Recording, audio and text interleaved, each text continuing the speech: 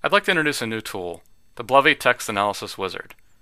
We built this tool to help users and developers understand how bleve analyzers operate on their text. Let's take a look at how it works. First, I'm going to select the keyword analyzer, the simplest one we have, and I'm going to input the text, bleve is great at searching text.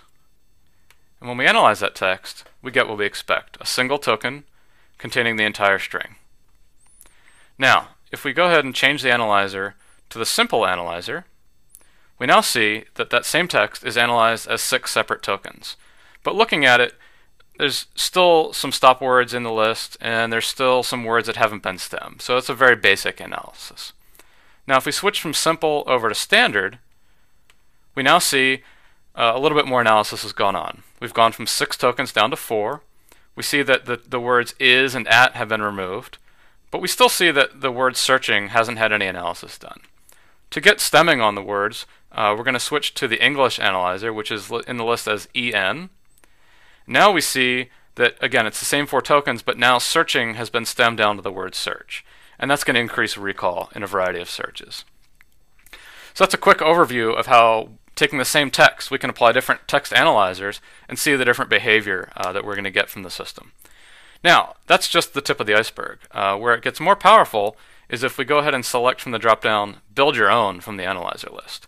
This allows us to interactively build a new analyzer, one that's not already defined, and see how that operates on text. Now, there's been a lot of discussion on the mailing list recently about indexing Chinese, Japanese, and Korean text. And this is something that bleve does not have a built-in analyzer for right now. So I thought it'd be fun to play around and see if we can configure the system to do a decent job with the text. So first I'm going to give the analyzer a name. I'm going to call it CJK. We're not going to use any character filters, so we'll just ignore that section for now.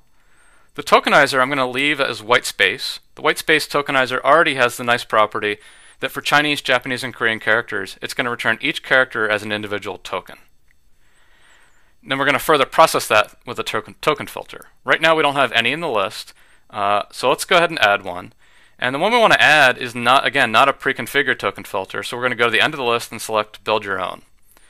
Now, the token filter we want is one that we call a bigram filter. It's going to take, in this case, 2 individual characters, which are already split into separate tokens, and we're going to use a filter called the shingle filter.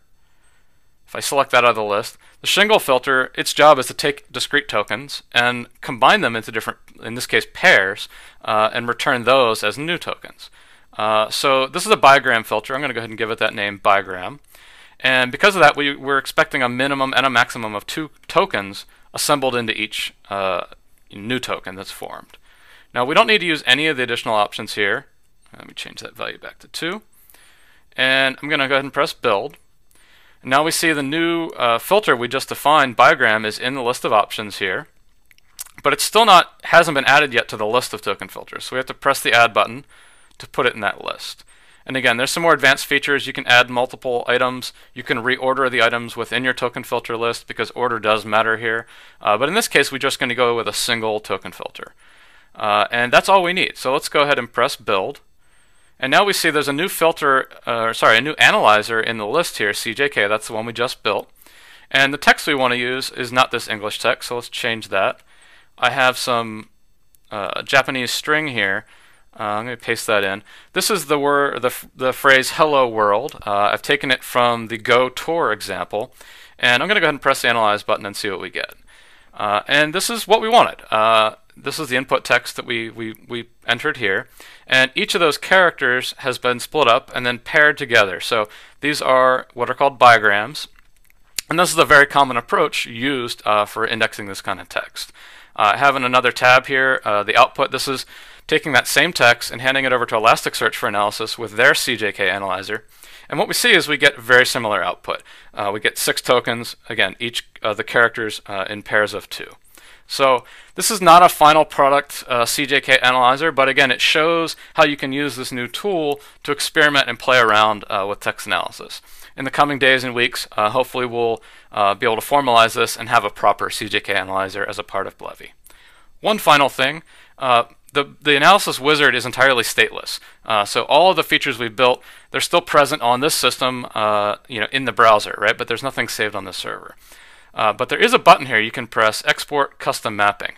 And what this allows you to do, it has Go and JSON formatted versions of the definitions of these analyzers. So what you can do is you can actually copy and paste this Go source, paste that into your application, and get up and running with the analyzer you just built using the wizard.